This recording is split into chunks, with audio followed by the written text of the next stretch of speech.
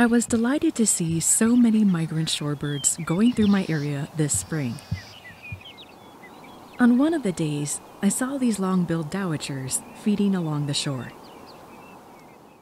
I posted a picture of them to the community page of this channel, but it wasn't until after doing so and staring at that picture that I noticed that the tip of the bird's bill was slightly agape.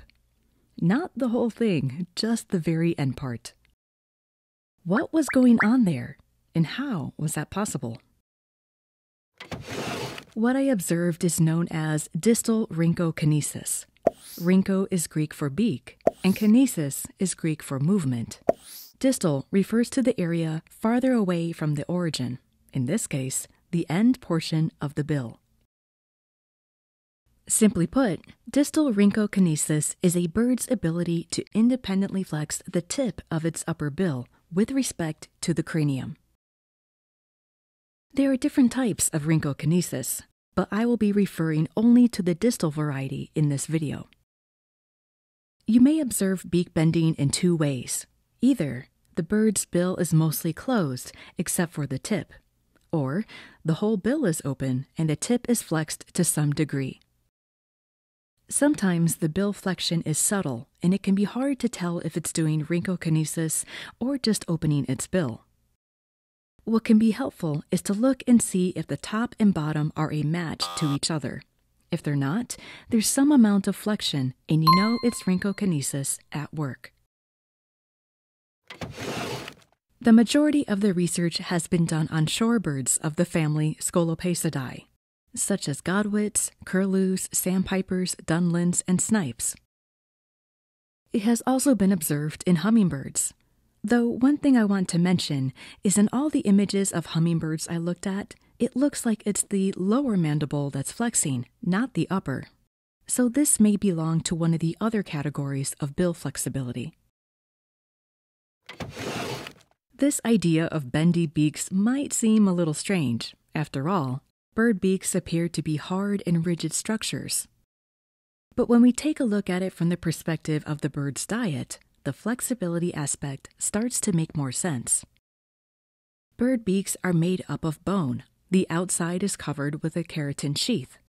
That's the same protein that makes up our hair and fingernails. Many shorebirds use their bills to probe into soft mud and wet sand in order to find prey. The tips of their bills are also full of sensory receptors called Herbst corpuscles. Since they can't see their food, they rely on their sense of touch to feel it. My guess is that this functions similarly in hummingbirds. Many times they're inserting their bills into long tubular flowers, going partly by their sense of touch to locate nectar. So, how does it work? The short answer is this. Shorebirds are able to move the upper tip of the bill due to regions of thinner bone called bending zones or hinges. In this case, hinge doesn't mean the connection of two bones to form a joint like the knee, but thinner areas of bone that can flex. Think of how the sole of a running shoe flexes. The toe of the shoe is thinner and can bend easily, whereas the arch and the heel are rigid. Now for the nitty-gritty. Bear with me here. The letters on the image represent the bending zones or hinges, and the lines in between the letters are rods that push on those hinges, causing flexion. It starts at E. When that movement happens, it flexes at A, and the bottom portion of the beak, E to D, pushes forward and flexes at C, which causes the lifting of the distal beak. Why have this feature? It's largely due to efficiency. Having a flexible bill allows them to grasp slippery prey when it's buried in mud and soggy sand, kind of like a pair of forceps or tweezers with a bent tip. It's also more efficient to open the tip of the bill than the entire length.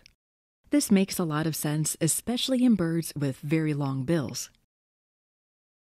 But you may be wondering, obviously, in 100% of the images shown in this video, the bill is shown flexed when they're not foraging for food. I'm speculating here, but it seems like they flex the bill tip when they're standing still, or preening, or generally in a more relaxed state. I wonder if it's akin to stretching and moving to get the body more comfortable. Have you been lucky enough to see Rhynchokinesis in action? Or did you notice it after you looked at your photos as I did? If so, feel free to share what bird it was and when you noticed it. Thank you for watching. That's all for this time. I'll see you again soon.